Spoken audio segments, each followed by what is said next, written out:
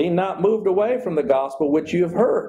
There are many that profess to know Christ, profess with their mouth that Christ died for them, and yet Christ will say, I never knew you.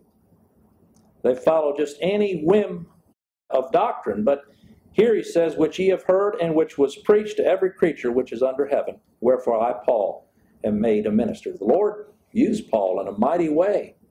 When he says it's preached to every creature under heaven, he's talking about all nations.